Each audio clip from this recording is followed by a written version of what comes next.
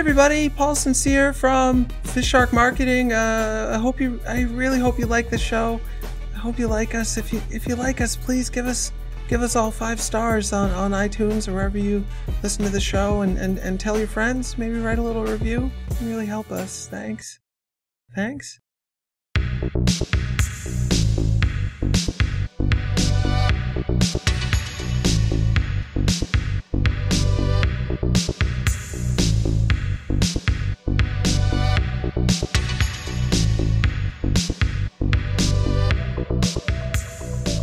Guys, it looks like my networking attempts have been kind of paying off. I got some emails from some prospective clients.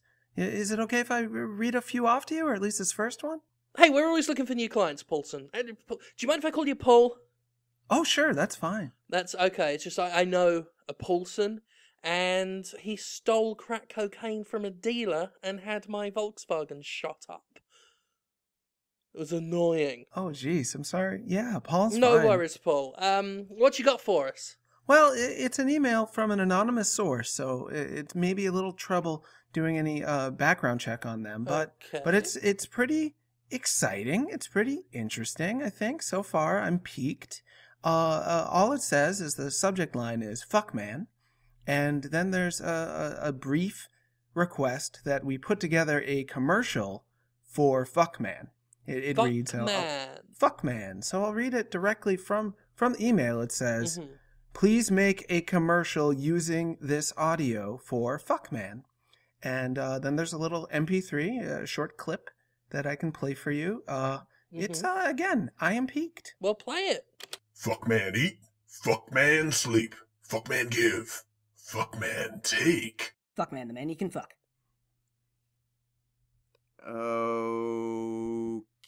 Okay. We're not sure what fuck man is or is not, but I suppose there's a lot of directions we can go with that. I was thinking maybe if we assemble around 80 pounds of hamburger meat and wrap it in cellophane in the shape of a man, that's a man, and you could technically do it with it if you want. So you're saying a fuck man is a large pile of hamburger meat? Well, I'm not saying that. I'm not saying large that. But pile of fuckable hamburger meat. I'm not saying that, but I'm saying that it is something we could do if you want. I'm not necessarily the target audience for fuck man, which is a man you can fuck, I think. But I know that there's a lot of people out there who it's kind of the last taboo, fuck a man. Maybe that's what they want. It is the last taboo, I'll give you that. Many have attempted and many have failed to make the case for fucking a man. But I don't know. I'm confused by this. I've got many questions, none of which I really want the answer to, so I'm not going to ask them.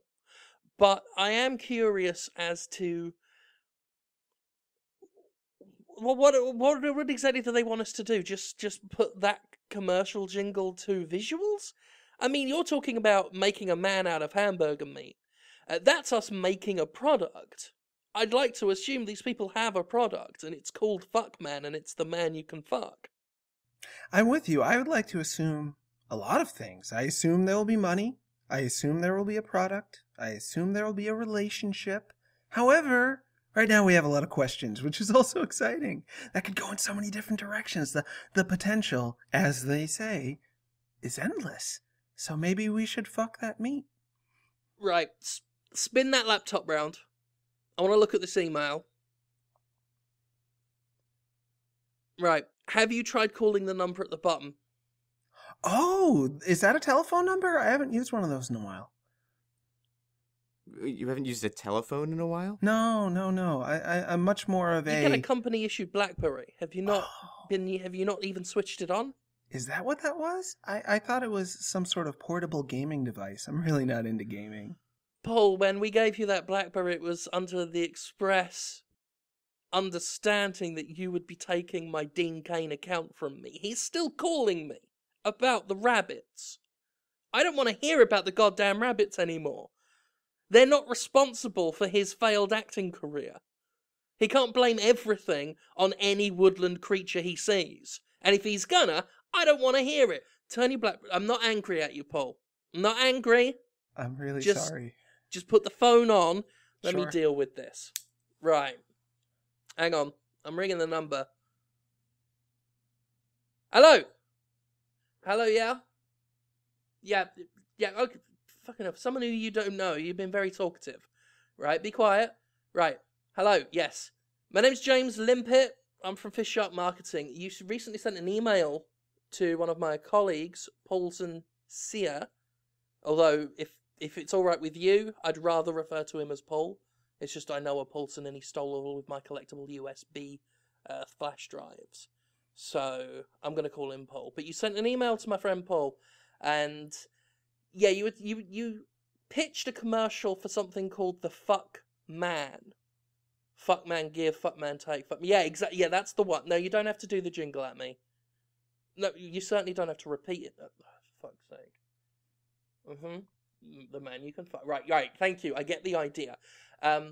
It seems to me you've got this jingle, you're very confident in it, but we don't know what a fuck man is. Okay? I'm assuming, with the last part of your little commercial there, the man you can fuck, it's some sort of sexual... Well, there's no need to take offence, sir. There's no need to take offence at all. If you tell me there's a man I can fuck, I'm assuming I'm going to fuck the man. Well, what does it mean? He hung up. Apparently they're very adamant this is not sexual at all. Really? No, he kept doing the jingle at me, and just kept... There was someone else in the background, some woman's voice, just saying, do something with that, do something with that, do something with that. Huh. The moment I suggested that the man you can fuck might have some sexual connotations, he got very offended and hung up. Well, I mean, fuck is one of those words, like Smurfy or what have you. It can mean a lot of different things in context. Maybe he means fuck like behead or skin alive. I've heard it used in that way. Like, hey, buddy, fuck you. And then they skin him alive. You know, like at recess in the schoolyard. You guys know what I mean, right? I never went to Boston Tech. Yeah, I'm from. I'm not from around here. Yeah, we moved into the city. Okay. Well, I mean, all I'm saying is, I guess we can reinterpret the meaning of fuck if we want. Maybe it's some kind of punching bag, like a stress release thing. You know, something you can put torment and pain and misery onto, so that you feel better about your own life, but without harming anything that really matters. Ah. So Craig. Yeah, like Craig. Exactly like Craig. Whoa, the intern? Craig the intern is fuck man, the man you can fuck. Oh my god, he's marketing Craig's. Give me a second. I'm going to call this bastard back up. Hello? Hello, yes, it's me again. Yeah, no, don't hang up. Right? Are you marketing interns? Uh-huh. Interns called Craig? Specifically Craig, our intern. Oh! Oh, no, that makes perfect sense. No, I totally agree. He is a dickhead. No, I tell you what, next time... No, this is an embarrassing misunderstanding. Okay, no, I'm with you now. Alright, yeah, no, next time I see him, I'll give him a Chinese burn from you. Okay? Alright, I'll speak to you later then. Okay. Yeah, no, we should get drinks together sometime. Yeah, we can talk about what a little dickwad Craig is. Alright, thanks. Bye. Turns out it's his parents.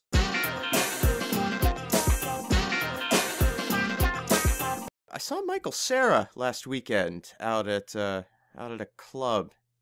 Are you sure it was Michael Cera? It wasn't Michael President Cera? Obama? Because No. you know what he's like with those impressions. I know. Well, no, that's the thing. He was just sort of taking it easy. He clearly wasn't working that night. Right. But have you noticed anything strange about the way he moves? Michael Cera or President Obama, or both? Michael Cera. Huh. There's something strange about the way Sarah moves. I don't trust the way Obama moves. No, he's a snake in the grass. Well, I mean, quite literally, he comes from the lineage of the snake people. I mean, Right. all American presidents do. We all know that. I mean, that's all ratified in the Black Amendments. We all know Right, that. yeah. Yeah.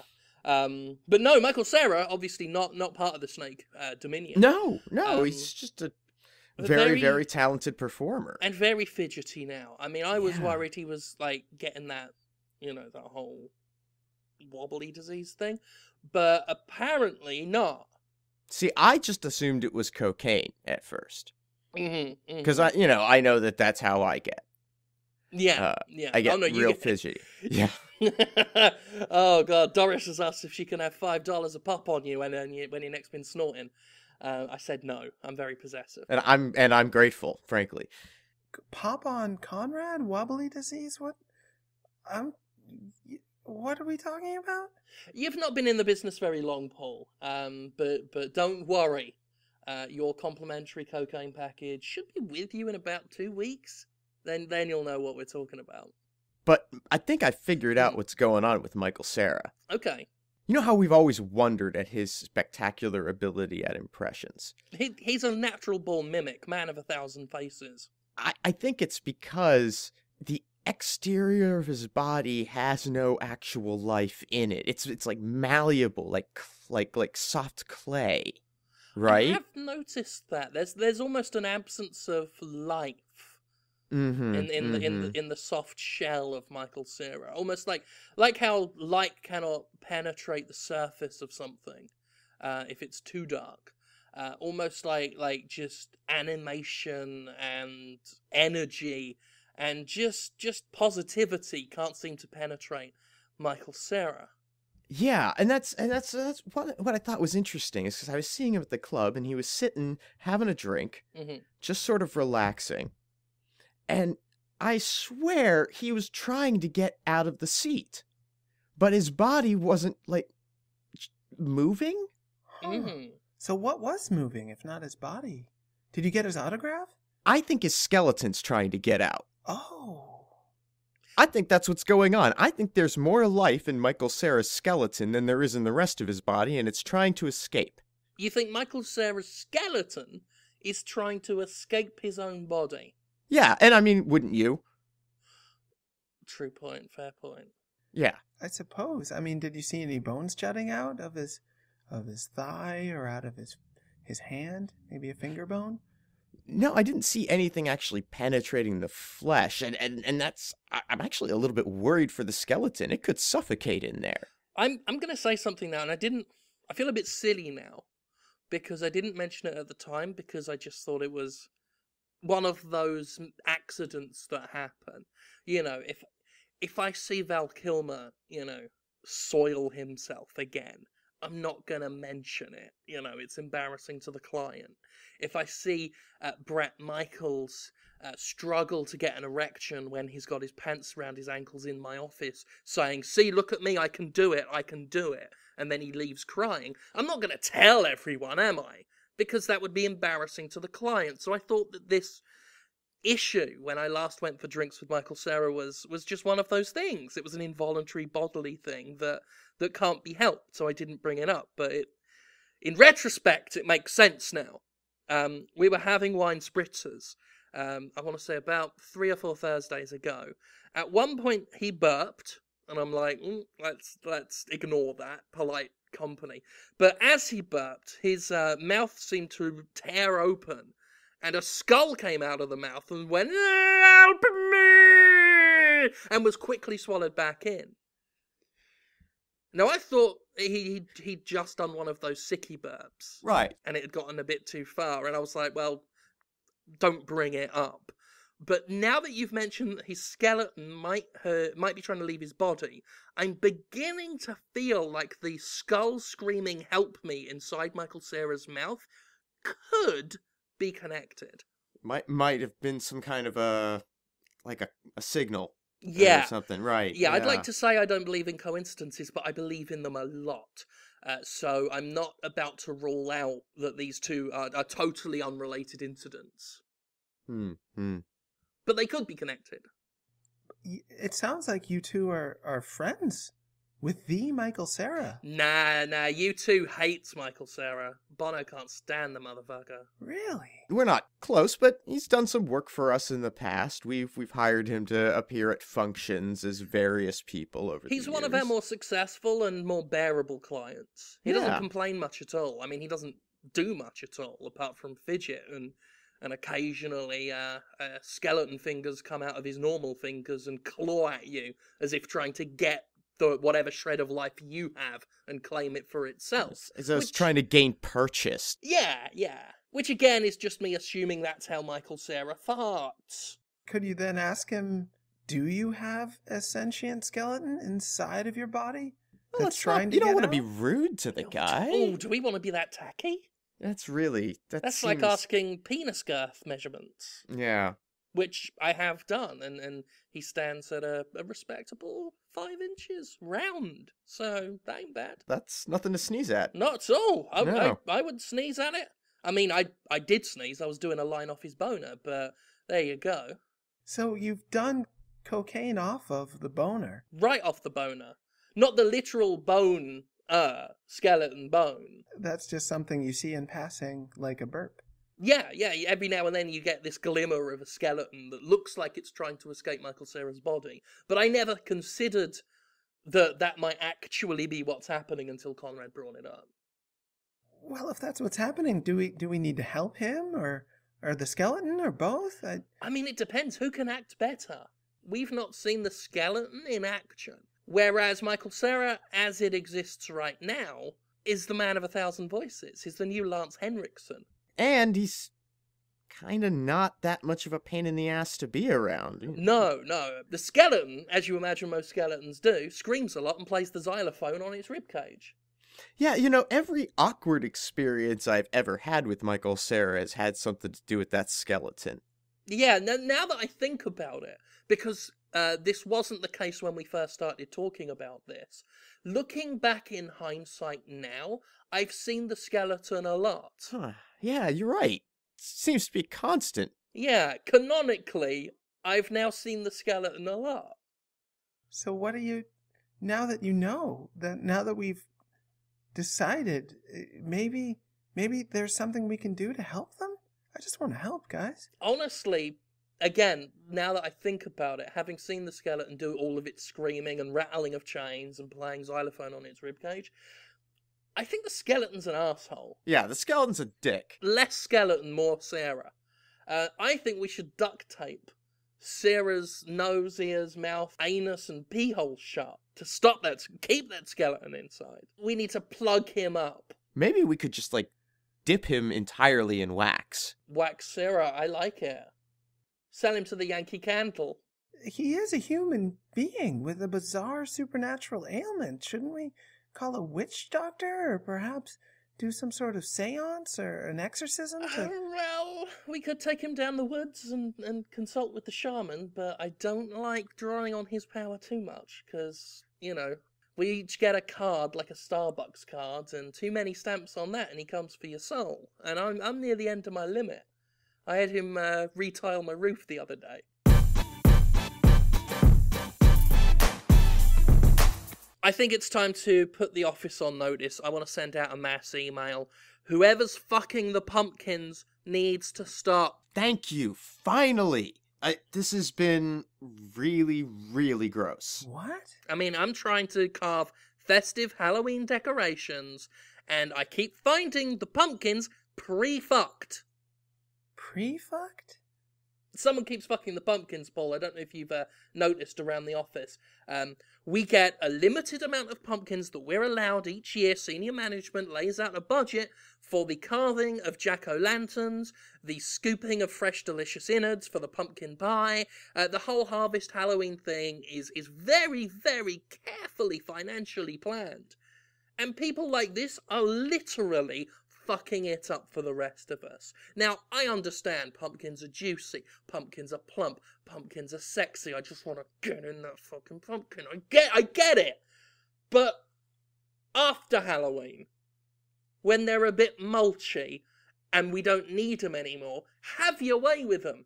I don't want them fucked when they're in prime condition and I'm trying to carve jack-o'-lanterns. There is no way, at this rate, we're going to have enough clean pumpkins to make the office sufficiently spooky for Halloween. I don't want to alarm you. We've got no clean pumpkins left. What? I keep having to carve around the jizz. You're finding semen on pumpkins in the office? The pumpkins are covered in semen. They're more like cumpkins than pumpkins right now, Paul. I hadn't noticed. I should take a peek. You should take a look. You'll actually be impressed. I mean, I will admit, it's forced me to be creative, because some of them are almost caked in it. I don't want to touch it, so I'm having to carve on the bits that are unspoiled. So some of them look a little bit weird, as they've got like an eye up here and an eye down here and a crooked mouth, as I'm just avoiding all the jizz stains. Yeah, it's sounding like the jizz may be the most weird thing about the way the pumpkins look. Could you clean it off, or is it permanent jizz? Yeah, that'd be great if we could clean it off. If we could clean it off, that would be fantastic, but... right, and again, you're new to the company, let me fill you in. Every year, the senior partners give us a big budget for Halloween, right? We spend most of that money on pumpkins. Unfortunately, that money is taken from other resources and facilities in the building, meaning they cut down on non-essential things, like personal hygiene. This, Paul, I know you asked me the other day, and I forgot to get back to you on the question. This, incidentally, is why no running water has been in the bathroom for 3 weeks. Right. There's no water in the office. None of us can afford the cleaning supplies because, again, that all falls under non-essential work. Tidying, laundering, cleaning, running water, lunch breaks. It's all gone. There's literally only money for pumpkins, and we've spent it all already. And then someone has to just come along and fuck all the pumpkins. Someone came along and spunked in, on, around, and near all of the pumpkins.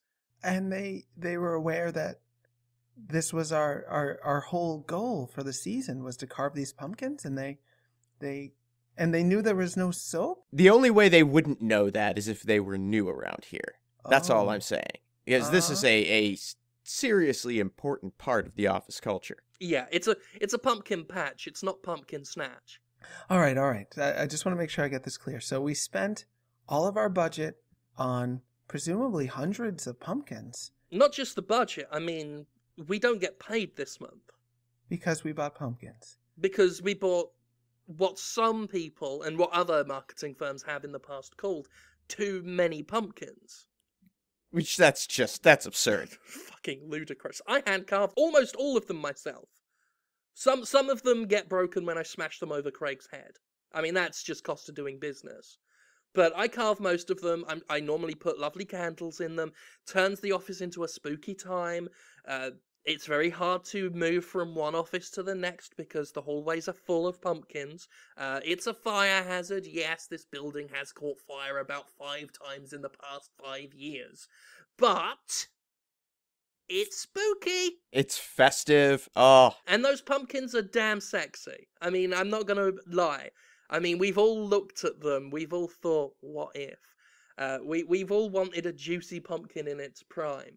But, you know, you wait until after the Halloween party, and then it's just trousers down, dicks in, pumpkin seeds everywhere. Not beforehand. That's just...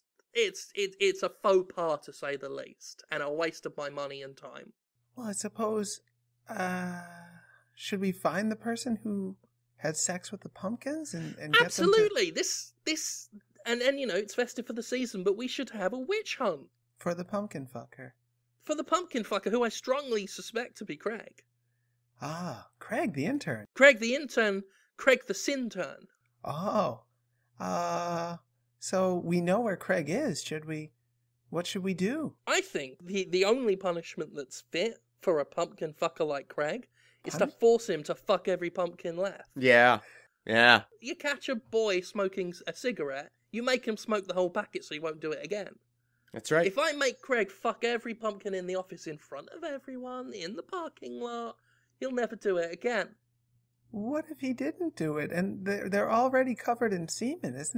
and there's no soap or any sanitary devices in the building of any kind. What if he catches some sort of semen disease on his penis? That's his problem. He shouldn't have fucked the pumpkins in the first place. Now he's got to refuck them. He pre-fucked them, now he refucks them. That's right. If you're not prepared to handle the consequences of your actions, you shouldn't perform them. Yeah, you want to get a little slice of pumpkin pie, you're prepared to pay the pumpkin piper. By fucking it. By fucking the pumpkin.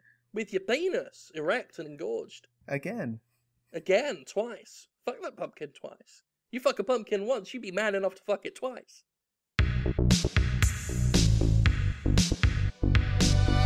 FistShark Marketing is Jim Sterling, Conrad Zimmerman, and Paulson Cera. Theme music by Ben Rama. Additional music by Alazar Chand. Our editor is Alan Smithy. Get more episodes and learn how to help support the show at FistShark.com. Follow us on Twitter at FistShark for more of our exploits. Complaints can be forwarded via email to fistsharkmarketing@aol.com. And remember, you say parasitic, we say symbiotic. Goodbye.